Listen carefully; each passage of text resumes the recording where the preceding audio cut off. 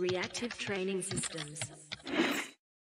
Welcome back to the RTS Podcast. I'm Mike Tuchscherer, and today we're talking with John Garafano, and just thought it would be fun to have a conversation around, I guess you could think of it as being around collaborative coaching, and in particular, the experiences that you and I shared as I worked up to my last competition, because that's the role that that I took on there, right? You and I had a collaborative coaching relationship in that run up. I mean, I like to keep my hand on the wheel, but I could also recognize that my objectivity wasn't as good, as we got closer, and I wanted to have somebody in my corner that kind of had a little bit more distance and could provide some of the perspective that you get from a coach. We could walk down that road together. And it turned out for the best too, because there were several times that, a minor injury would pop up or something wouldn't go according to plan. And, the way my mind works is I start thinking about solutions immediately, and it's easy to get into a knee-jerk reaction, which is usually an overreaction. And it's nice to slow the pace a little bit. It's part of its perspective, but also another part of it's just slowing down, So anyway, I'm getting ahead of myself. So I don't know, what was that experience like from your side, being in the coach in that role? Yeah. How do you see collaborative coaching working? Well, I think I've had a good teacher, wink, wink. I think, what's neat is in my own personal and athletic experience, you've been there in that seat, right? Like oftentimes I come to the table with ideas and you ask a lot of questions, and you've demonstrated what that relationship can look like when you have someone who is highly engaged in the training decision process and program writing process, someone who speaks the same language. We talk a lot about that at RTS, like having this set of language that we communicate from: stress index, weakness analysis and correction, exercise classification, all those things. And so there's this deeper level conversation that happens when all those things are sort of taken care of. And I found that in my coaching relationships with several of my athletes who've completed the Programming with ES course or are part of the training lab, because we're talking the same things. So we get to like deeper levels of conversation. So all that as a pretense, I think that you've demonstrated that really well in coaching me, and the conversations that we have are really deep. So when it came time to flip the script a little bit, once I got over oh my gosh, Mike Tuchscherer asking me a question about his training. Once I got over that and I had a chance to sit back and think about it, it flowed pretty naturally to say, okay, here's the constraints that we're in, whether that be time, because that was one of the first things that came up for you, was like bench. You were like at this place, hey, John, my stress is like through the roof on bench. What do? And like, it was easy to think through the constraints there. What are some of the options that we have available to us, right? Do we increase frequency at that point? Do we increase the stress on the training days themselves? And it was pretty easy to knock off some of those things. Well, Mike can't train more time because he has a gazillion kids and responsibilities. So it's like, you start like chipping away at what are some of the options that are available to us. And then it starts to eliminate like a good number of those to land on probably what's the best solution. And I suppose for me, what was really helpful there was to sit back and take that step back for a second and say, what would I do for any athlete? What would I want done for me? And how can I come alongside Mike to ultimately help you make the decision, right? Like just be that sounding board. A lot of times that's really what I provided to you was, hey, all right, let's eliminate these things. Let's talk about the pros and cons of these choices. Are there any other ones that we're not seeing? And that's one of the things that I think is really useful in having another set of eyes on your program. And it doesn't have to be someone who is a coach. It could be someone who has been in the sport for a long time or just knows you as a lifter, right? Like how many times have you trained with someone consistently? You probably go back to your academy days where you trained with people consistently. They know how you lift and they've seen you and they could just make that observation. Like, hey, Mike, I'm seeing you shift a little bit to this right leg or do this thing. And those observations are super important in making like a loading decision. The same is true like when you have a relationship with someone who has a little bit of distance, they have that relationship with you, they see the decision making, they see some of the kind of pain points and the bottlenecks, and they can ask some questions to help you think through some of that. Yeah, that makes sense. When we talk about coaching being leadership, relationship, creativity, and I wonder, I'm thinking out loud here, so I may be off base, but I wonder if a collaborative coaching relationship, you dial down the leadership part of it and it becomes less like what you would traditionally think of as leadership and more like guidance, mentorship almost, that you're providing sounding board, providing maybe experience, perspective, but ultimately it's got to be the decision is coming from somewhere else. You're not I think classically the coach is the one to make lots of the decisions, especially decisions around a training program, and there are various levels of collaboration that you may have, but traditionally, like we tend to have a very collaborative relationship with most of our athletes, so, I've got an athlete that tells me, hey, I really want to do pause squats, but then I look at the structure and I say, pause squats don't really fit within this block. So we're not going to do that. Or, recommend that we don't, and then I don't write it in the program, right? There's a lot of ways to phrase it so that it's agreeable and palatable, but ultimately it's me making that decision. Whereas in this more kind of collaborative relationship, I'm not the one doing the writing. The collaborative coach is not the one doing the writing anyway. So you make a suggestion and it's ultimately up to somebody else whether they're listening to that or not. Does that sound more or less correct, or is my spitballing getting the best of me here? No, I think you're spot on. I think sort of the way I thought of it is I see different styles in leadership, and I think we ought to take a more chameleon sort of approach when it comes to working with athletes. Like some people, personality wise, or even in their development, need a more assertive leadership style. Hey, I think we ought to do this. Some people need to hear, I think we ought to do this, and here's why, because they want to know the ins and outs. Some people don't want to know that. They just want to know that there's a roadmap and that someone is guiding that process so that it gets it out of that person's hands. And then other people, like yourself, who really know quite a bit, have done it for a long time and have coached themselves, they want to be the decision makers. They want to be empowered to make those decisions. But really what they're looking for is a consultant. And so the way that I approached the relationship with you was more of a consultancy. Like I thought, hey, if somebody paid for a consultation where I'm not writing the training, they just want to hear my thoughts about how things are going and what ideas I have just sitting from my seat, how would I approach that conversation? And so kind of the way that I thought of it is a collaborative leadership model of, let me ask open-ended questions. Let me provide some anecdotes, some observations that I have, but ultimately Mike's going to be the decision maker. He's going to write the program. Like you're going to do the ins and outs of writing this thing and doing this complicated math that I can't even fathom and doing all this crazy stuff that only Mike T can do. But what I might provide is just that, again, sounding board and asking questions to make you pause for a second. Yeah. And it's interesting, right? Because the value is just in a slightly different place, that it's not so much that, we had lots of conversations during that run up, and sometimes I took your advice and then sometimes I didn't.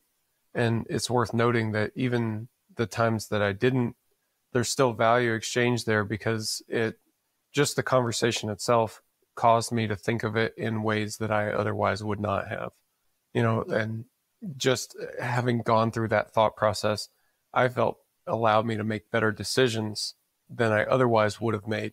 So that's really the point, is improving the decision-making more so than following the direction of one person or another.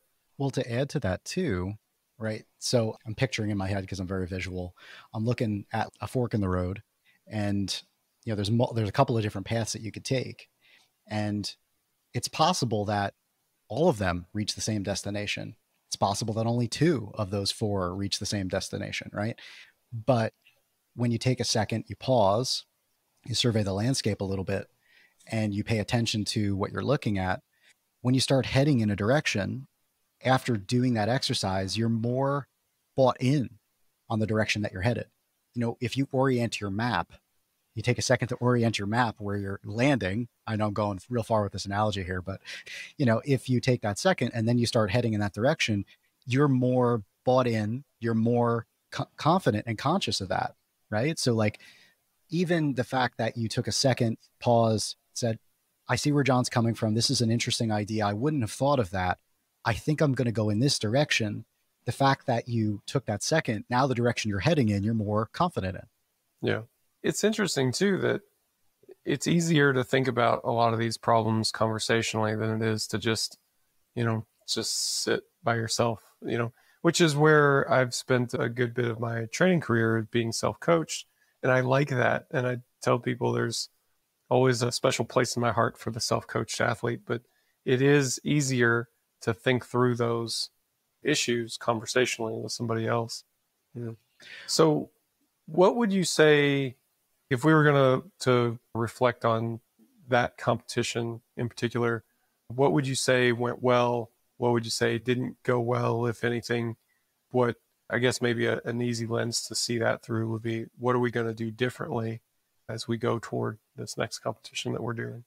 So I think, the first was tackling the bench stress, right? Like, it was just out of control how much benching you had to do in the amount of time.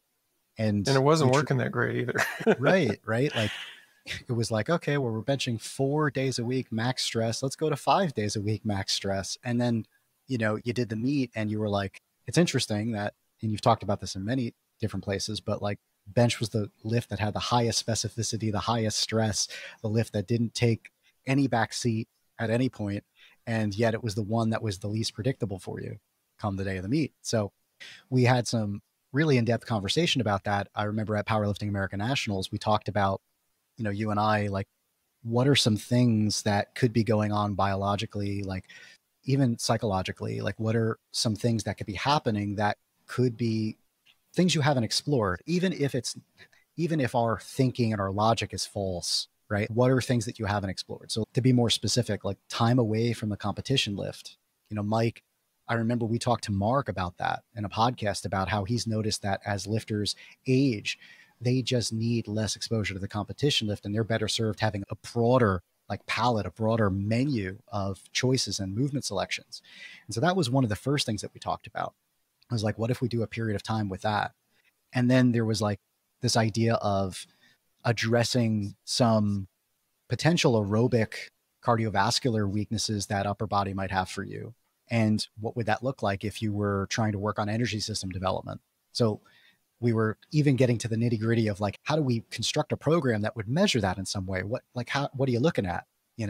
Because it's so easy to measure 1RM, it's so easy to measure like effort, bar velocity, RPE, all this other stuff. There's always ways to look at those things, and then stress index, right? But we didn't really have a way to measure, are you actually improving the foundation of your aerobic pathway, right? Like, how do you even look at that? So we spent a good deal of time talking about that. And then that led you to create the strategy called Capacitor, which you released in the training lab. And by the way, everybody loves that strategy. It's really awesome. Yeah, I've seen a lot of traction from that one, actually. A surprising amount.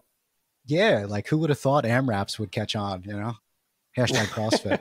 But no, what was interesting about that was how outstanding your bench was after that, right? Like following that block and then, the block after that. So I think, to be very specific to your question, I think leading into this comp, I think you still probably have more opportunity to explore that direction. And, clearly it worked very well for you. And so I think there's probably some opportunity continuing with that strategy or iteration of that strategy in developing some of your foundation and then capitalizing on that as you get close to the meet with more of the traditional higher intensity stuff that you're used to.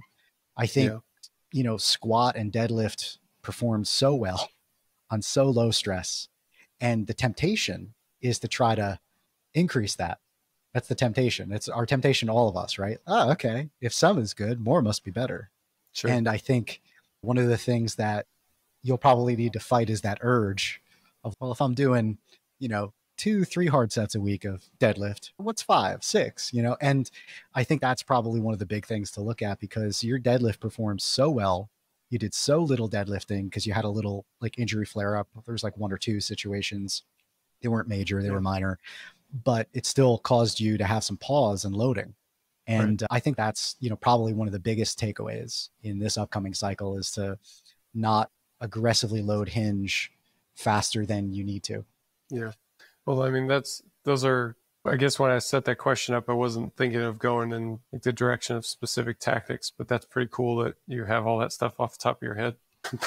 I mean, I think I'm mostly in agreement with you, and I definitely learned a lot from the capacitor experiment earlier this spring. One of the things that I learned from that is that I don't think I was including enough like loading variety, that I think I was in need of a greater range of loading recommendations.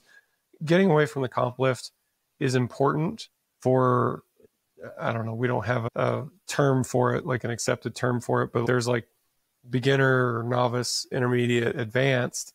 But what's the stage past advanced? Veteran lifters, old people lifters. I don't know what you want to call it, but I don't know. I'm not even 40 yet, so I have a problem calling myself an old person lifter. But anyway, people who've been doing it a long time, we find that they need less of the competition lift. In my case in particular, I don't get beat up from any of the competition lifts exactly, especially not the bench. So it's not that I need that time with something that I'm like more orthopedically suited to or anything like that. I can train that comp lift just fine. So I wonder like how much of it was getting away from the competition lift versus having enough variety in the way that it was loaded. And it's splitting hairs, but it does matter a little bit. So in so far as we've started working toward this competition, I've really included a lot more loading variety, even when there is more specificity for the comp lift just in general. So the exercises that I'm picking tend to be a little bit more standard issue, but there's a lot more loading variety. And so far, I think it's been helpful. My strength is certainly okay, and I'm getting ready to go into the last two blocks where we really do lean on the things that we know to be effective. So I think it will peak nicely for this, and hopefully it'll be starting from a pretty advantaged position. And squat and deadlift, well, let me stop there. We can talk about bench for a second first. Well, I wanted to just jump in and provide another anecdote. So this is the cool collaborative part, right? Like you talk about your training, I talk about mine. We talk about observations as athletes and as coaches. And that's a lot of time, that's really all you needed was like that creative space to think through the problem a bit. When you gave me an iteration of capacitor for my own training, I noticed that my bench skyrocketed, and I absolutely wouldn't classify myself as the same experience level as you, but I did notice that the variety in loading. So the very traditional powerlifting loading, like, hey, we're going to work up to a 4 out of 9. We're going to do a double, it's like, those are very traditional. But then when you start throwing in, we're going to do a 6 out of 9, a 12 out of 9, we're going to do a whole bunch of work in a short time period. That was so novel. And I also wonder, is it the novelty, right? Because when you look at like periodization, that is one of the things that's talked about is like novelty in differentiating blocks is important to some degree. And I think sometimes, at least with more experienced athletes, we can get into this kind of rut of, okay, well, we've got to do 3 competitions this year. We're going to do tier 1 strategy or tier 2 strategy, tier 1 strategy, compete. We've got enough time for a very short off season, if we even do an off season, and then tier 1 or tier 2, tier 1 compete, right? And it makes me wonder, do we ought to be exploring more rep ranges? Like the dreaded 8 rep range, 10 rep range, on squat and things of that nature. Like we don't want to do it, but maybe it is beneficial. Yeah, I think that there definitely needs to be a greater variety of loading patterns. And I think this is a trap that lots of lifters fall into. It makes for a nice story to talk about intermediate lifters falling into this trap, but it can really happen to anybody. You start doing a thing, and let's say it's, training at whatever intensity zone, you train at a certain frequency, and it gets you really good results. So you keep doing it. And that's intelligent up to a point, but you've got to be able to zoom out and see the big picture And if it's not getting you results on the big picture, then you've got a problem, right? It could just be an overuse of that same stimulus, or it could be something else. And I mean, it's fun to speculate on mechanisms there, but the mechanism turns out to be, not the critically important thing.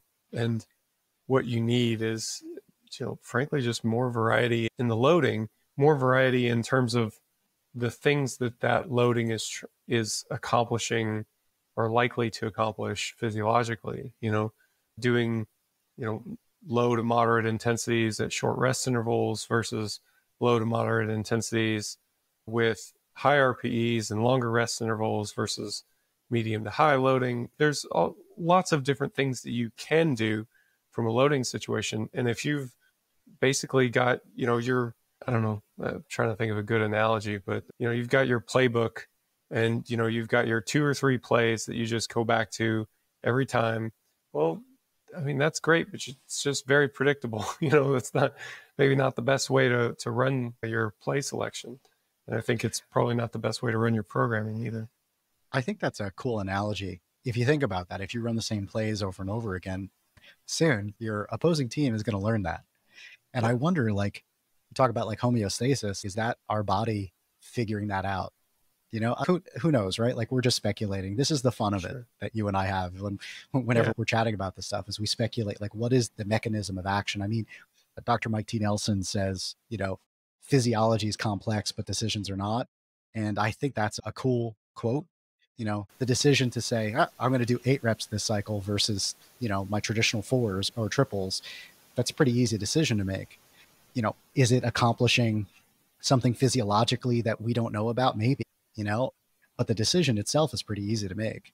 I do think it's logical, though, to say, hey, if I keep doing these things all the time, eventually, logically, it's just got to stop working, right? Because I've overused it.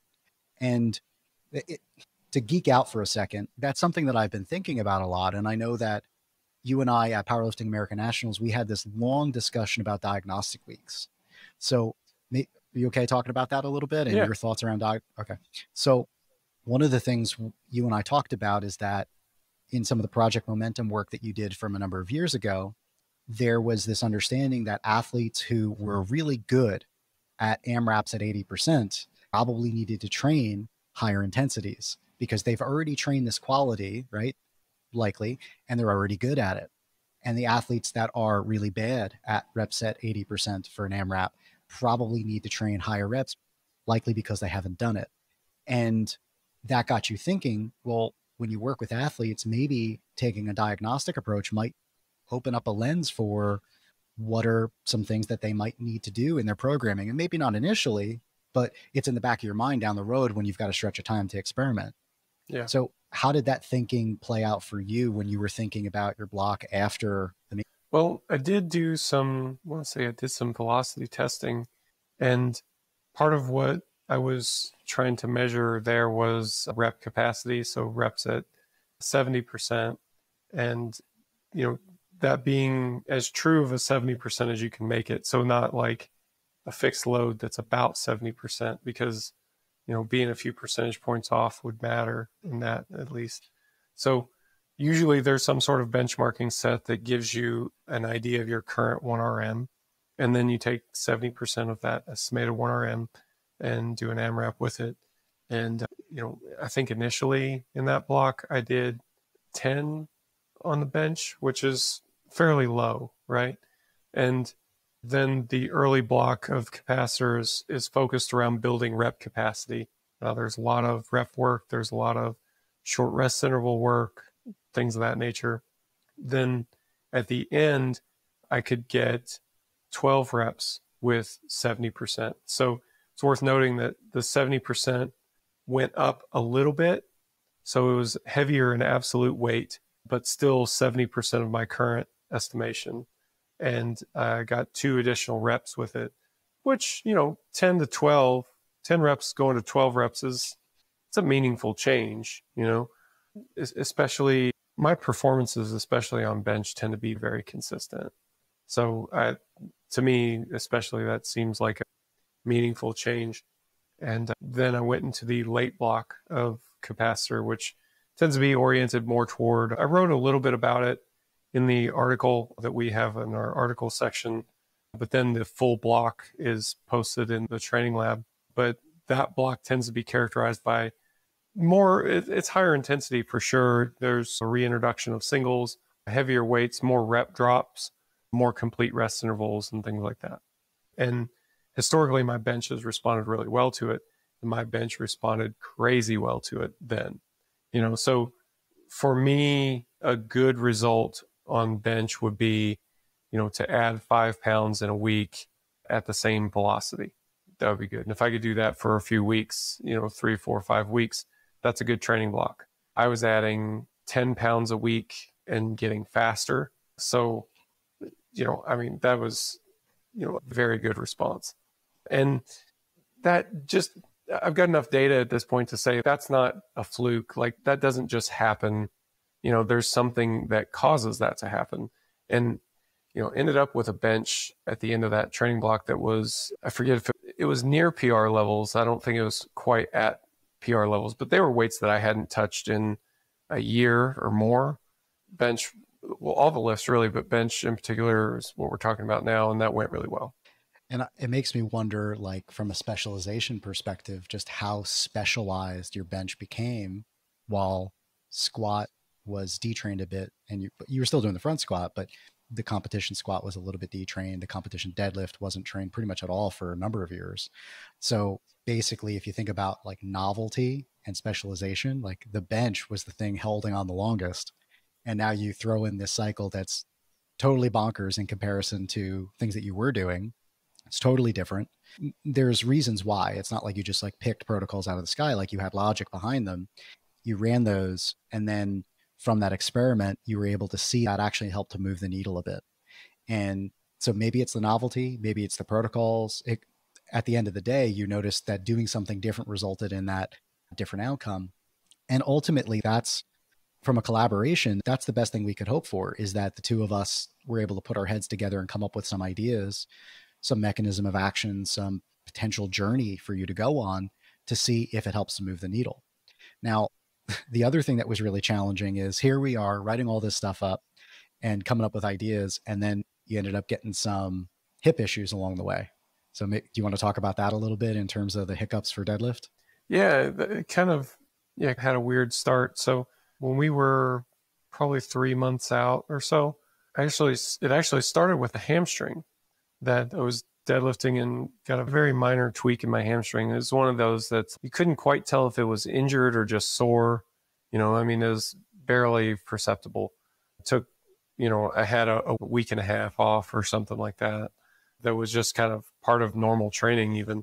And then when I came back, it was a little bit tender, but not enough to even stop a training session, but I think what happened is that it was tweaked enough that I was trying to protect it a little bit. And as a result of that, was putting more strain on my back than I otherwise would have. And it was around that time that I strained my back. And this is really where our collaborative relationship really showed its worth, was the working through of this issue. At first, it seemed like a minor back strain. It was one of those where I was pretty much fine day to day, and, in a very short amount of time, didn't notice it day to day at all. And then I would come in to lift and it would be fine until it wasn't fine. It was a kind of a sudden onset thing. In fact, if I remember correctly, we thought it was fine. And then I was working up in one of the lifts.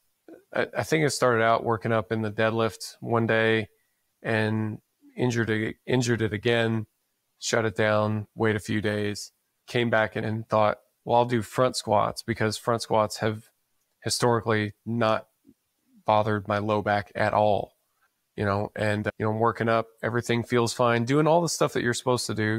This isn't my first day. So I'm working up slow, monitoring for pain and everything, and any sort of indicator that things aren't right. Everything seems fine until I got to something.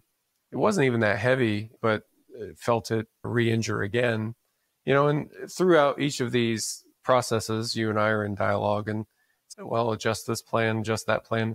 And at this point, this was now you're 2 months out and you've got an injury that seems to be healing, but slowly, and that's a very different scenario and one that, it's not panic mode yet, but it's getting close. You've got to be about your business at that point. Yeah, go ahead. Well, I was going to jump in and say, I remember those conversations, and I remember talking about bringing you back to what are the goals of this meet, right? And just talking that through a bit. Like, what are you hoping to have happen your first meet back in 6 years at that point? It was 6 years, right? Yeah. So what would you like to have happen? And I remember several times you saying, I want to show up well for myself. I want to do a good job, but I'd also really like to beat my previous numbers from the last meet that I did when I was hurt. And if I could just have that as a kind of baseline level of performance, I'd be happy. And so one of the ways that I kept talking you through that was saying, well, this is what you did at the last meet. Based on this performance, you're beating that already. So let's not put any undue stress on having to take it further, right? Who would have thought that Mike T would respond to numbers, So, just going back to that of, hey, look, this is where you were at in 2016. Here's where you are now. And there's no reason why, if you competed today, that you couldn't beat your previous performance.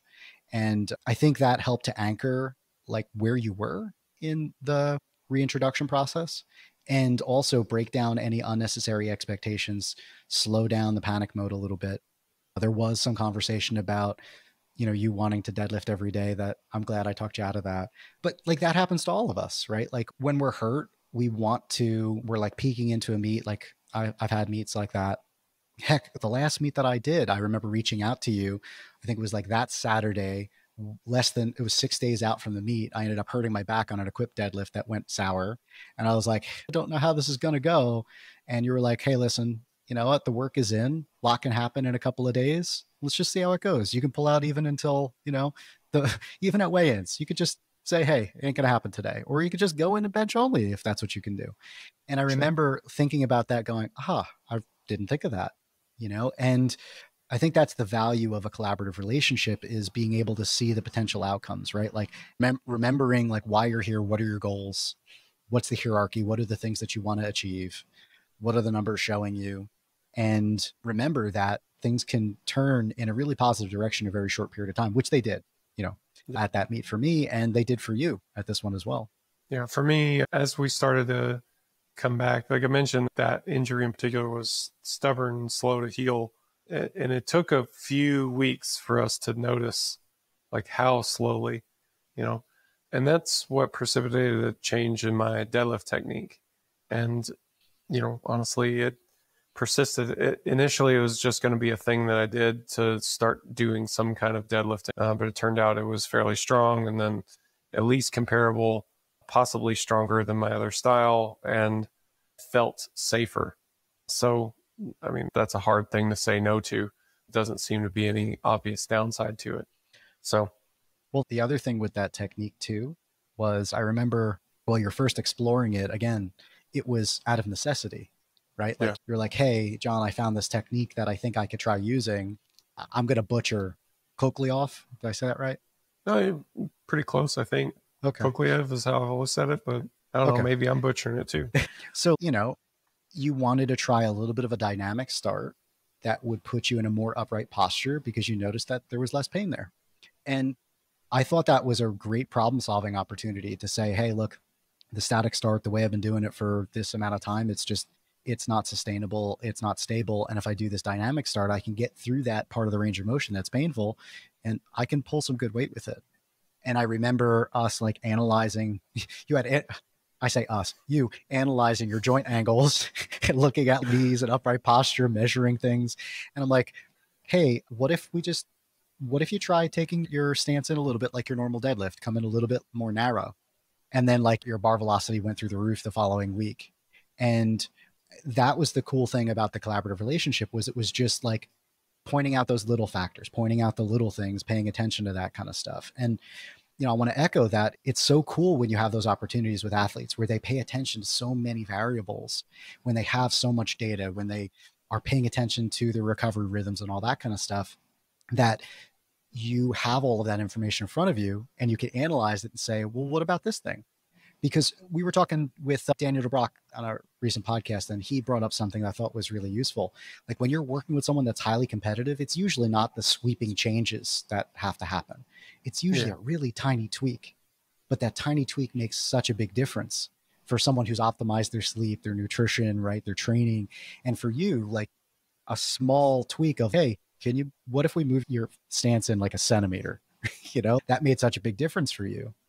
And that I think is what it's like when you're working with someone who pays attention to all those things and is really advanced. Now, I mean, go ahead. I was just going to say, there's so much to say there, regarding technical mastery, being this process that's never done, or, the do as I say, not as I do sort of style here. I mean, it's funny because, and it's just perspective, right? Because as a coach, if I had an athlete who showed up to me with a bunch of joint angle analyses and stuff like that they had done, using coach's eye on a video shot from their phone or something, I'm going to do the same thing. Well, this is a lot of work, but not a whole lot of useful data, and we're going to end up doing something similar. A lot of times what that stuff ends up doing is distracting you from the goal. And if keep the goal in focus, then the simple answers are often good answers. And it's fine to look at more detail, and occasionally there's something hidden there. But I know that I have a tendency to really dig into those details for myself, but I don't know that it's that much value added. I think it's, trivial at best, most of the time. Well, a funny anecdote on that. You and I just had a conversation about that. We were talking about like bar velocity and like all the gazillion data points with bar velocity that you could look at. Last repetition velocity, first repetition velocity, average velocity, peak, like the list goes on. And I remember telling you like the things that I've been tracking recently, which is all of those things. And you actually coming back and saying, why don't we take a simpler approach? And I think that's, again, really useful because the second set of eyes helps to see through times when you can get focused on the weeds and you're not paying attention to the direction in which you're heading and the simple decisions like just move a little bit to the right, or in your case with the deadlift, what if you bring your stance in just a little bit? Does the bar speed go faster? We could do it as an exercise next week and see. And if it does, and your force output feels the same, cool. What if we run with that for a little while? And often those are the simple decisions, which are the right ones, And if you got to get that far into the weeds to notice a difference, I'll see this occasionally from a coaching standpoint with people who are trying to decide between sumo and conventional, and they're both very comparable, right? They're running similar loads, similar RPEs, similar bar speeds, and they're really starting to split hairs and try to figure out which one they're better suited for. I mean, at that point, you don't know, and your margin for error starts to go up, and it really isn't that consequential of a decision anyway. So you either continue to do both until a decision is clear, or, you just pick one. You pick the one that's most comfortable, least painful, most sustainable, things like that. And if there's not a clear winner there, then, I guess you're just going to do both. And that's not a bad thing either. Honestly, I think people that can do both at a pretty decent level. I should also say, I don't really know anybody that's super high level that can deadlift at a high level with both styles. So you probably do need to settle on one eventually. But if you're not there yet, then I don't think you should force it. If you get to the point where you've really got to split hairs, then the difference is probably trivial anyway. So it's just not, I don't know if you remember like in science class if you guys ever talked about significant figures, but there was always something that didn't make a lot of sense to me then, but like later on, I started to understand more like what that was all about. And it's basically that, it's this kind of splitting hairs type of thing. It's not exactly this, but it works as an analogy if you maybe works as an analogy for 5 people, but I'm going to go with it. If we're splitting hairs to figure out like, what are you better suited for, sumo or conventional, we've got to dig into, well, the peak velocity on this one was that, and the minimum velocity on this other one was that. Well, okay, maybe it's just not that big of a difference to worry about. Maybe for, as close as we can tell with any sort of reliability, they're the same.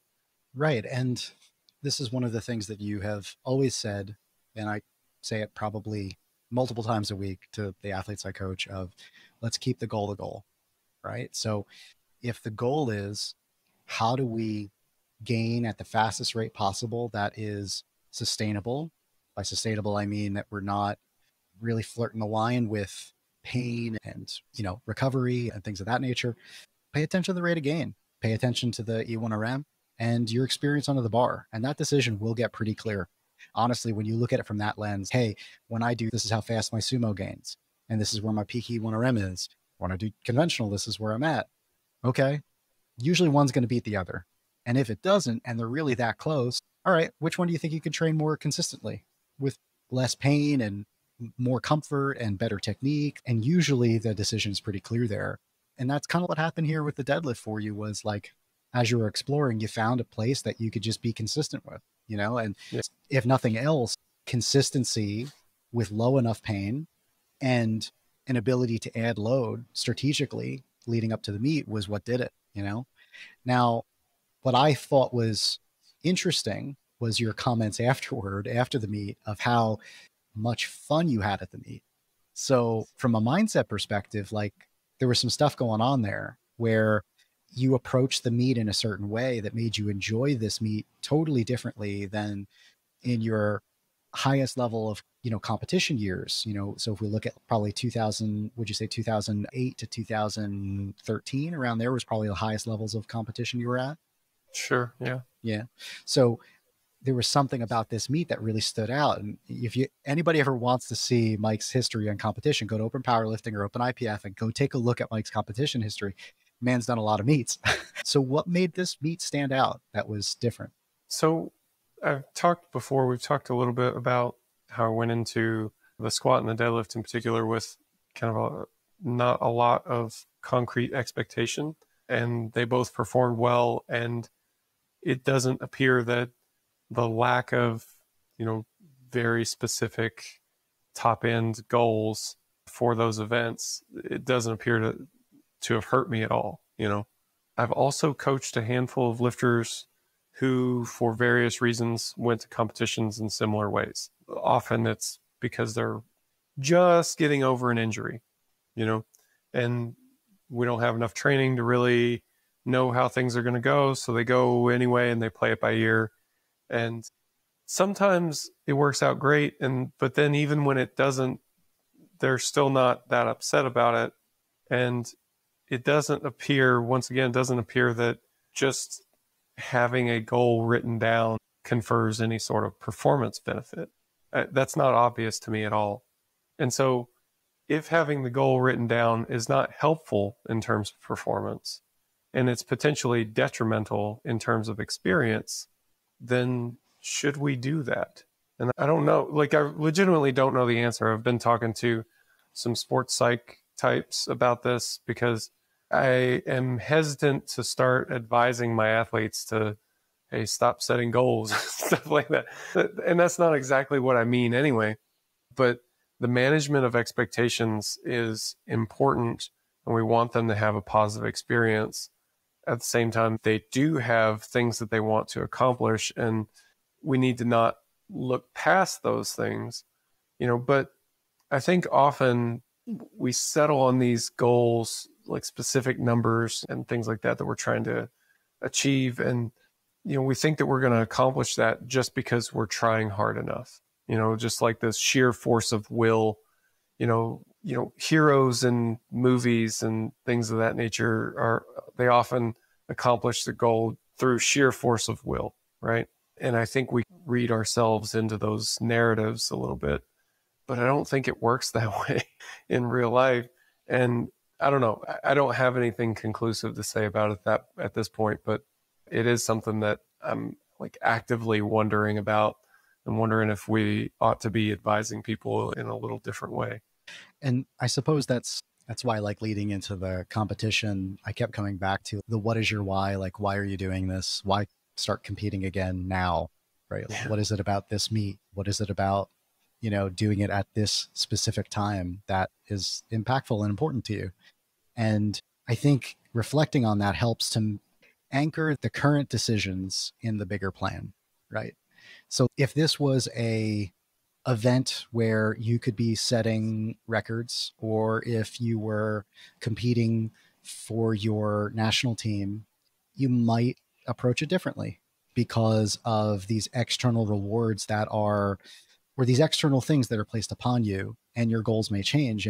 And then maybe you might not have made the same decisions or have been open to a more modest approach on the way, right? Versus here, there was really nothing on the line. And that was one of the things I kept saying is, you have nothing left to prove the sport. Like, you've already done so much for this sport, Mike, like where you've brought over auto regulation into our field in a concrete way. Like, you've created emerging strategies. You've done all these things. You've competed at the World Games and won. There's really nothing else that you need to do to quote unquote prove yourself. So this meet is for sure enjoyment, fun, and an opportunity to dust the cobwebs off and show that you still love competing. And what's neat about that is it allowed you to be conservative with loading. It allowed you to take your time with things and think of solutions that, if you were under the gun and you knew that you were in an opportunity for a podium finish at Worlds, you might make a different decision about. Well, and it's worth pointing out that probably would have been the wrong thing to do. Right. That we at first tried slightly more aggressive postures, and specifically with regard to the return from the deadlift injury, and had a couple setbacks, and then we decided to get more conservative with it. And you're right, it was definitely an uneasy decision to make. It was something that we had to be forced into it through a couple re-injuries, so it's definitely not our first choice, but we were able to make that decision and then pull it together. But I think you're right that if things would have been different, if there's more external pressure to perform, do you make some other decision in that situation that's, trying to be as aggressive as you can be? You're trying to walk this line and you just walk it too closely, because we're probably one more re-injury away from not having a good time in the deadlift. Like, it came together just about on time. It came together on time enough that I got a few solid training sessions in. I was able to keep things together. I was able to still train the muscles so that, there was good strength underpinnings available. So that went well. But, if we had another 2 weeks of setback, then I probably would have gone much worse, still well enough that it would have, accomplished the stated goal, but not nearly as well as it did go, so yeah, that's a fairly tight timeline, and you think if you were in a situation with more external pressure, you potentially could have made a decision, which is like a couple degrees to the left or to the right, and it's got significant impacts on the overall outcome. I start to think, man, what is there to be gained then from that external pressure? And it's an honest question too. And I'm not suggesting that there's nothing to be gained from it, because everyone has had the experience where merely signing up for a competition serves to focus your training and increase your motivation. Like, even people who are very bought in, see their identity as part of this, like, that's not, they don't need help with motivation really, but signing up for a competition, the external pressure around it does serve a focusing purpose to a point, but it's so easy to take that too far, and there's not a good heuristic currently that would tell you when you're doing that or not. And I guess that's the role of the coach, is to offer that outside perspective and hopefully have a bit more experience. I was just having a conversation with another lifter about this same thing. And he was contemplating an international meet, and his point was like, his squat isn't where he wanted or needed it to be. And so zooming out, I was able to say, hey, look at the last 2 exposures. We're going up. Things are getting better. And there's no reason why that trend line shouldn't continue based on the ideas that we've put together, the plan that we've laid out. And if you do this meet, and let's say your squat isn't at the absolute highest possible, does it still make it worthwhile to do because you have an opportunity to do this on the bench or to do this on the deadlift or to have this experience, right? And asking those questions. And at the end of the conversation, he was like, yeah, let's do it 100% because there's a lot to be gained. At the end of the day, I've only got, 2 or 3 more lifts or two or three more meets as a junior. That's it. And after that, then I'm in the open. So let me take advantage of this opportunity, even if I'm not my absolute all high, on squat. And I think that it's just reframing, right? It's just reframing the experience and looking at the situation in a different way. If you had just beat your previous bests from 2016 by a small margin, you might have walked away from that meet feeling satisfied.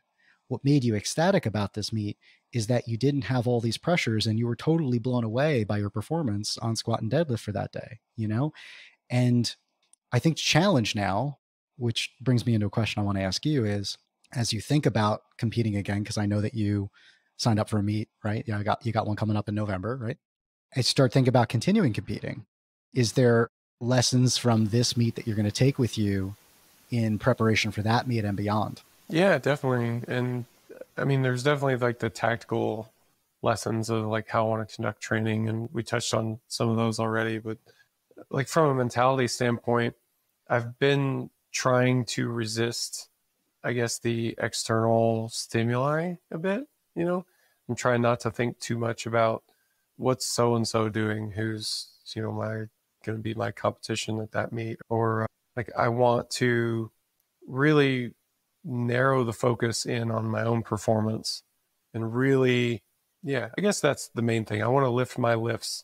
And I guess the idea that's worth exploring here is what happens if you do that to more than usual, So like, I don't want to make it sound like if I'm in a competition and I need to pick some number for my 3rd attempt deadlift and pull for the win.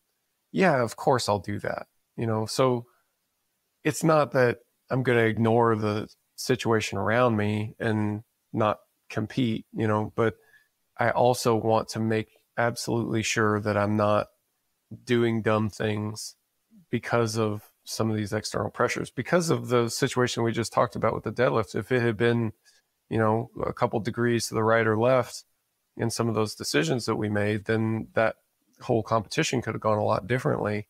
And I don't see how external pressure would make any of that better.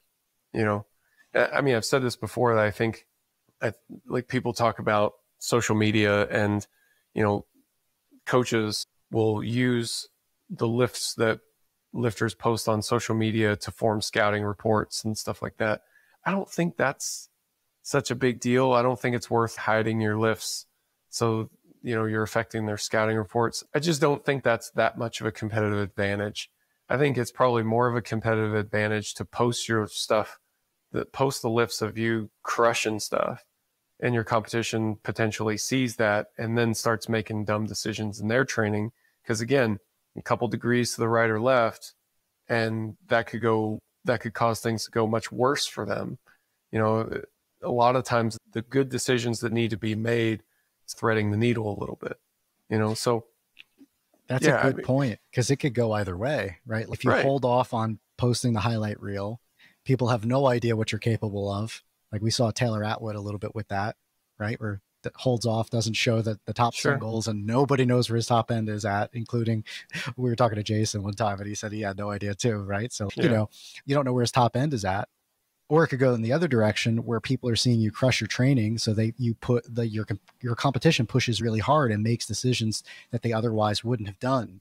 And so there really isn't a right or wrong here, because there are people that watching their competitors crush it drives them, that gets them to, like you said, focus. All right, I got to get to sleep at this time. I've got to eat these things. I've got to be dialed in because I've got this competition coming up, and that becomes a focusing agent. I liken it to like test taking anxiety, right? You've heard about this, right? Like you need a certain base level of anxiety to perform, right? But at a certain level, anything beyond that is a diminishing marginal benefit to a point where you actually could probably it could be detrimental to your performance. Yeah. And like, you could see that even with psyching up for your squat. Like with you don't need any external pressure to psych up for your squat. You need to cool off, right? Like you're cooling yourself down. Whereas me, I turned to a buddy of mine in 2019 Nationals and said, hey, can you do me a favor? I need you to slap me once or twice just to get me out of my head a little bit. You know, I'm being dramatic here, but like the idea is that people need different things to perform their best. And I think there's lessons to be learned in, you know, the conservative approach that you took and not being in a rush to add kilos to the bar and just letting it be what it is and let the natural progression happen as it always has for you. And I think that's where a lot of competitors get in trouble, is they assume that they need to make the trend line go faster than it ought to. And I guess if I was going to bet from a competitive lifter standpoint, that would be my bet, is that maybe, you know, Taylor posting his best lifts provides fuel for his competition and, you know, makes them more motivated.